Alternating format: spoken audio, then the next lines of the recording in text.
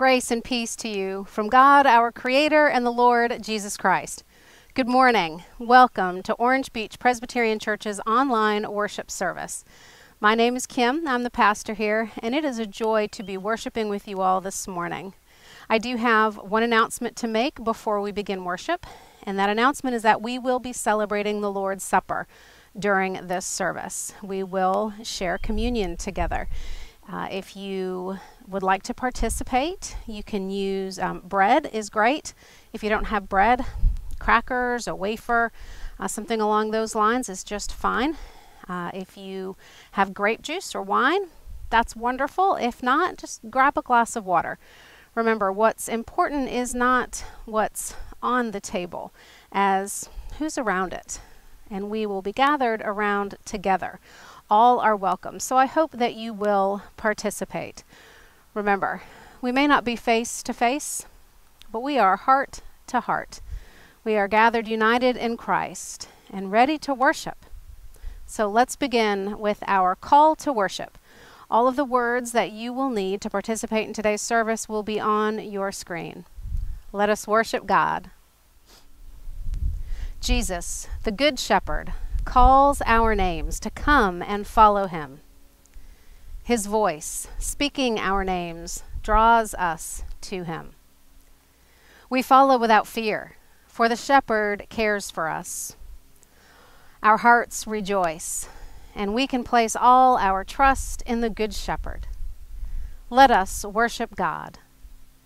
And let us worship God in song. I hope that you will join us for our first hymn, Crown Him with Many Crowns.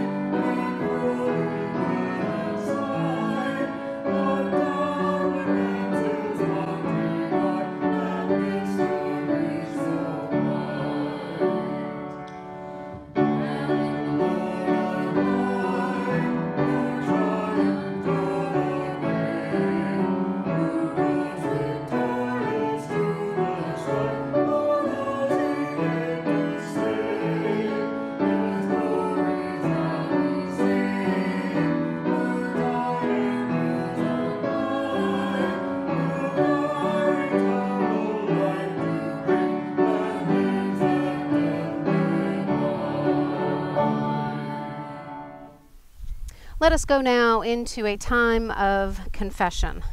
We will pray first silently, and then we will pray together in the prayer of confession found on your screen. Let us pray.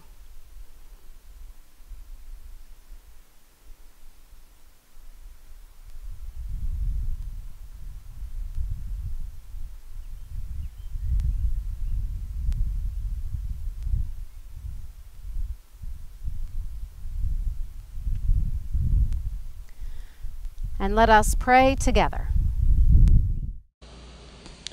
Patient and loving God, we stand at the gate and peer through. We keep creating our own ways, believing that we know what is in our own best interest, and we ignore the voice of the one shepherd who will guide us to peace and hope. We wander aimlessly, and then wonder why we get so lost. Help us stop and listen to the shepherd's voice. Let us place our trust in the shepherd who has never failed us, who loves and guides our lives. Forgive us our stubbornness and stupidity, for we ask this in Christ's name. Amen. Hear what the Lord proclaims. I shall give you a new heart, A new spirit I will put within you. I will cause you to walk according to my ways, so you shall be my people, and I will be your God. Friends, believe the good news of the gospel. In Jesus Christ, we are forgiven. Amen.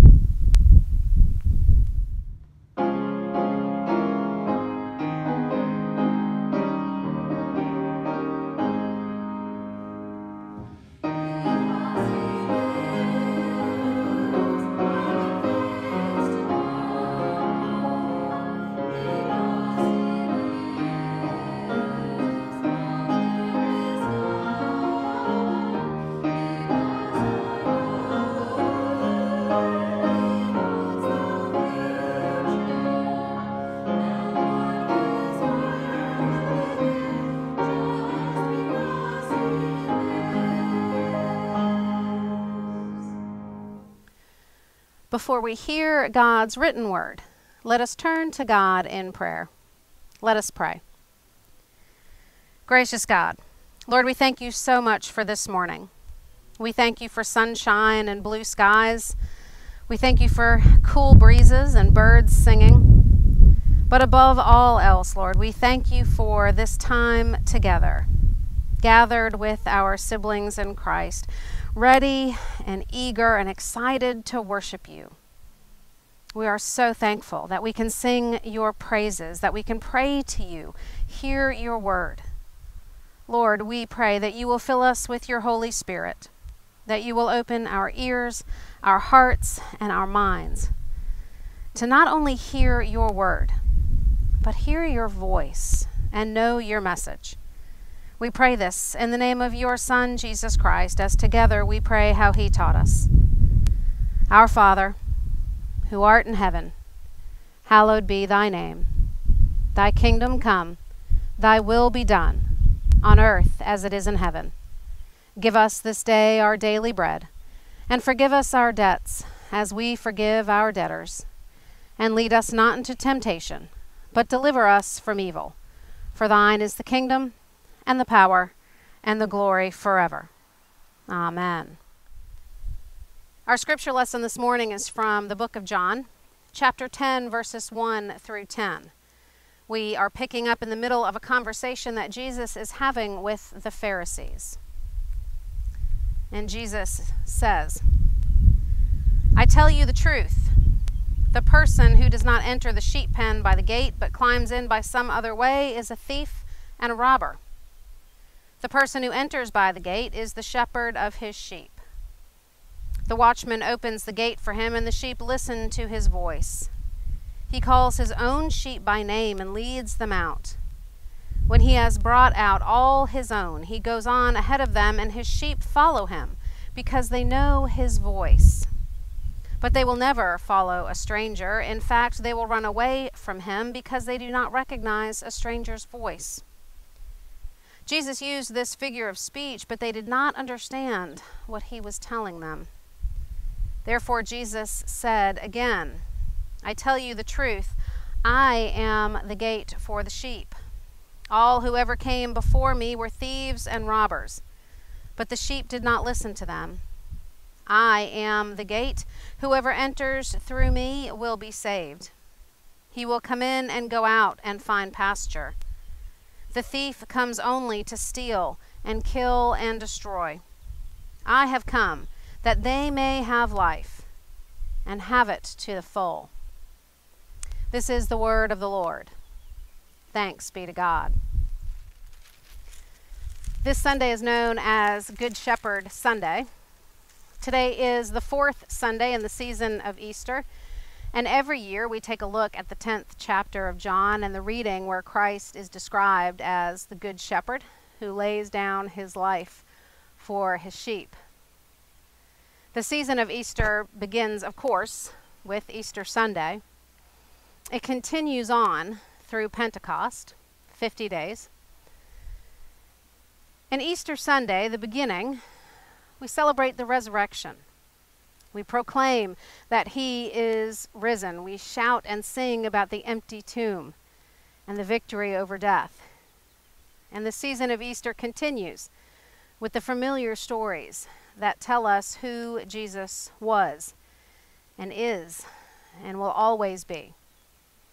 Every year in the Sundays following Easter, we reconnect with those stories of doubting Thomas as they gathered, afraid, locked away. The walk to Emmaus, when Jesus opened their eyes by breaking bread. And today, the Good Shepherd. We just heard the first 10 verses of the 10th chapter of John, but there's more to it than that. Not only should we look back into the 9th chapter to see how we got here, if we keep reading, the passage ahead, the continuation, begins to discuss more in depth that Jesus as shepherd theme. It's really too much to tackle in one sermon, in one Sunday. So these passages are broken up, and every year we look at a different piece of it.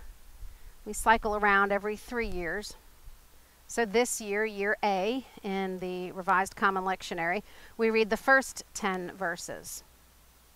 Next year, we'll read the next passage and so on, but always with the theme of the Good Shepherd. So, how did we get here to this conversation between Jesus and the Pharisees? What's happening?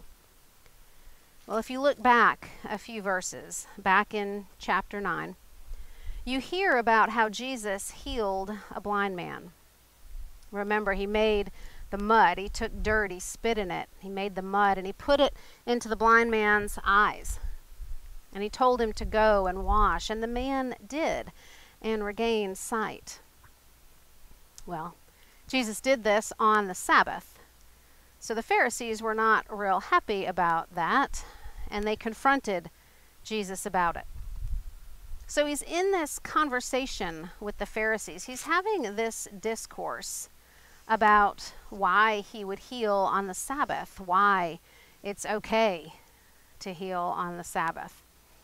And he talks to them in the verses just before where we picked up here. He talks to them about spiritual blindness compared to physical blindness. If you remember, this was one of the passages that we looked at during Lent in the weeks before Easter. But if Jesus can heal physical blindness, he surely can heal spiritual blindness. So as Jesus is speaking with the Pharisees, as he's pointing out that they are spiritually blind, perhaps here is where he tries to give them some sight. Here is where the healing can take place, when he tells them that he is the shepherd. He says, the person who doesn't enter the sheep pen by the gate, but climbs in by some other way, is a thief and a robber. But the person who enters by the gate is the shepherd of his sheep. Not surprisingly, the Pharisees don't get it. Scripture tells us they didn't understand, didn't get what he was telling them. Now, before we get too down on the Pharisees here, let's be honest. That happens to me too. I suspect it happens to all of us from time to time, right? I don't always get what God is putting right in front of me right away sometimes. Sometimes it takes me a little bit of time, maybe some prayer or introspection or study, or one of my Christian friends, colleagues, mentors telling me. And honestly, sometimes it takes practically a slap to the head from God before I get it. And so the Pharisees didn't understand, and Jesus says it again.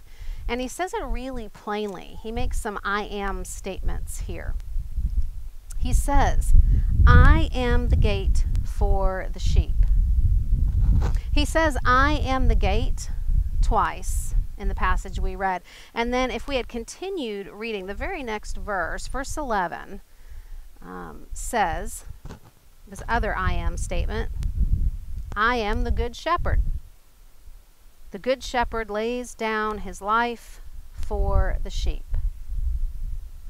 Pretty plain, pretty simple, right? I am the gate. Hey, you didn't understand me? Hear this. I am the gate. I am the shepherd. That's pretty plain. Pretty understandable, one would think. And the imagery is wonderful, isn't it? That imagery of Christ as the shepherd. Especially when you think of it in terms of the scripture where we're told that if there is one lost sheep, the shepherd knows and goes out to find it, to rescue it, to bring it back into the fold. Or how about the 23rd Psalm, where we hear that God leads us to green pastures and still waters? Of course, if Christ is the shepherd, then we are the sheep of his flock. We are the ones we read about in this 10th chapter. We are gathered up in his pen, and we are the ones that he leads out. We're the ones he calls by name. It says Jesus calls his own sheep by name and leads them out. What a wonderful, amazing gift that our shepherd knows us so well that he calls us by name, loves us so much that he calls us by name. Given the current situation in the world, with everything swirling around us, there can be a lot of noise. Sometimes just a lot of information, sometimes shouting, sometimes just the plain old busyness of our lives. TV on, computer on, phone on, ringer turned up. Life is noisy. And through that noise, we need to be able to find Jesus' voice. We need to be able to hear it, to recognize it. I think this is one of the reasons why it's so good to have quiet time, silent time, every single day, so that we can reconnect with God. We can hear that voice. We can calm and quiet our own voices and the voices around us that may just be causing some discord, so that we can hear the shepherd, the gate. This image of a gate to God's pasture can be both good and bad, which is to say that people can take this image and they can use it for both good and bad purposes. There are some who think of a gate as being a tool to keep people out. Others look at the gate and think it's there to keep everyone in. Unfortunately, I hear sometimes people suggesting that this gate is somehow closed, and that perhaps we get to decide who's worthy to walk through it, who has walked through it or needs to walk through it. Sometimes we like to say who deserves to walk through it, maybe who's holy enough or Christian enough. I see a lot of judgment out there these days where people say, well, you're not a true Christian because this is what I see from you, or I hear from you, or this is what you've said or written or done. And so I can look at that and then I get to say that you're not a true Christian. Now, while I agree that we have a duty and a responsibility as Christians to call out people when they are doing harm to others, it always troubles me a little bit when we try to say if somebody is a, quote, true Christian or not. I mean, that's above my pay scale. That's not my job. I'm not the shepherd. In fact, that's not anybody's job but the shepherd. That's Jesus's job. But I like that Jesus says, I am the gate. He doesn't say, I'm in control of the gate. I open it, I close it, I stand and decide who gets in. He says, I am it. I am the gate. In other words, in order to get in or out, we must go through Jesus himself. It's interesting imagery, isn't it? Going through Christ. I'm not even sure I can put into words exactly what that would look like. But just imagine. What if our whole journey were this long path through that gate, through Jesus, heading into the pasture of his flock, everybody's journey looking different from everybody else's? Keep in mind, just as Christ is a shepherd for us, guiding our paths and leading us to what is good, just as he calls me by name and as he calls you by name, he calls every single one of us. The people you know, the people you don't know, the people in your church, in your denomination, in your faith, the people you love, the people you don't love so much, the people who go to different churches and have different faith journeys. He's calling us all. God is big enough. God is mighty enough to not only have this flock of billions and know it as a flock, but God is also personal enough to know each and every one of us by name. I know it's hard to reconcile those two truths, but I promise you both are true. He is that big and he is that personal. In a few minutes, we will celebrate Holy Communion. We will remember Christ. We'll remember as he sat at table with his disciples. We'll remember the words that he said and the meal that he shared, and the commandment that he gave to love one another. Our table is ready. We're going to hear some special music before we begin. And during that piece of special music, you'll see pictures of different communion tables. I asked fellow Presbyterians to send me pictures of their communion tables, and they answered. Boy, did they ever. I got so many pictures. I couldn't even use them all, so we'll have to do this again. But you'll see pictures of all different kinds of communion tables. Some are formal, some informal.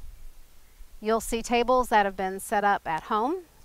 Perhaps they look like yours. You'll see tables set up in sanctuaries. You'll see tables prepared for World Communion Sunday. You'll see tables in front of computers or televisions as we worship online. Some of these tables are set and prepared to serve communion.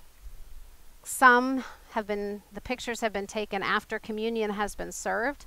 Some of the tables are empty except for the communionware. But they are all tables that unite us in Christ.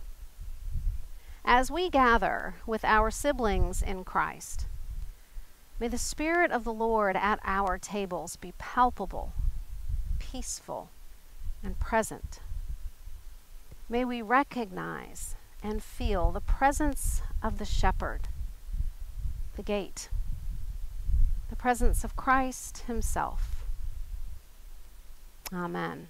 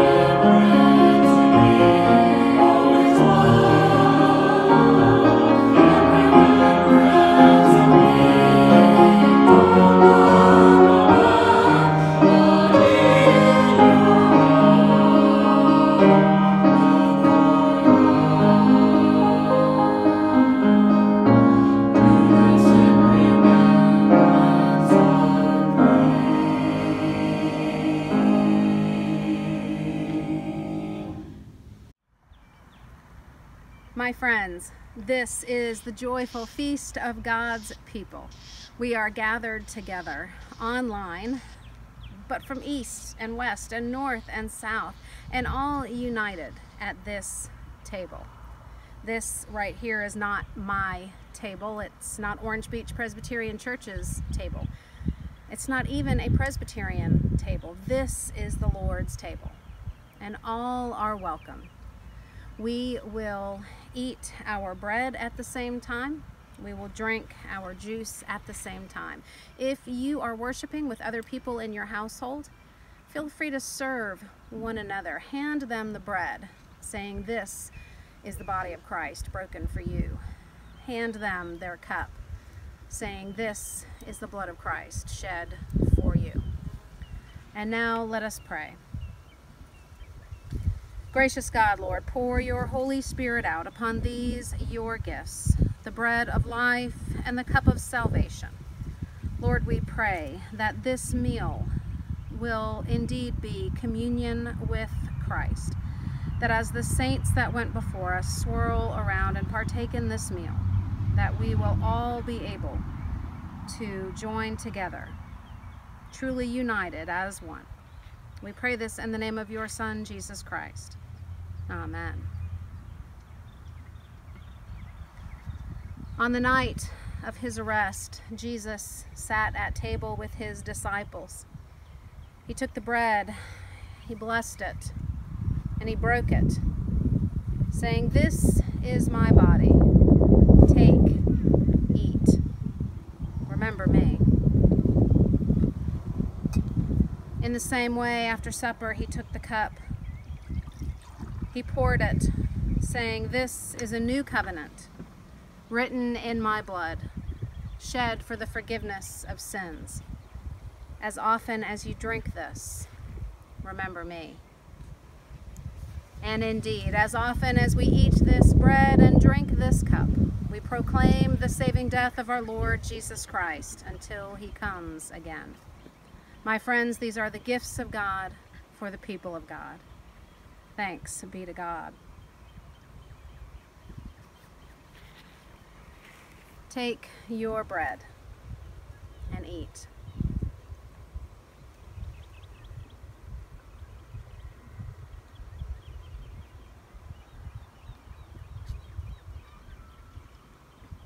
And this, the cup of salvation. Drink and remember.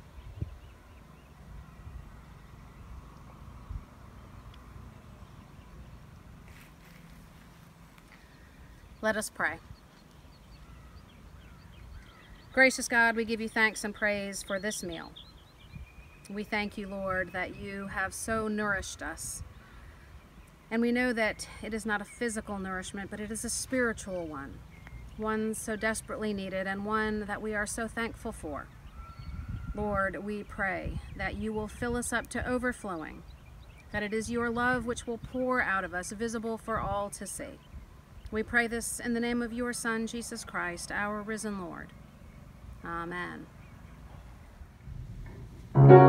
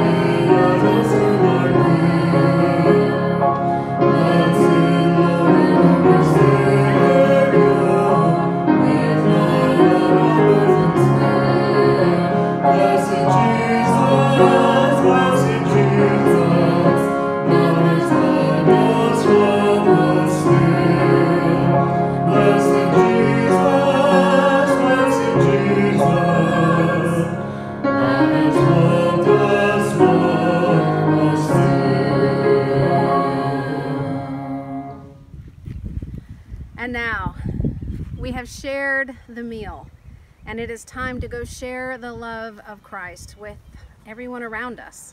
This is an exciting possibility. So be excited, be bold, don't be afraid. For as we part ways, we go with God the Creator, God the Son, and God the Holy Spirit now and forevermore. Amen.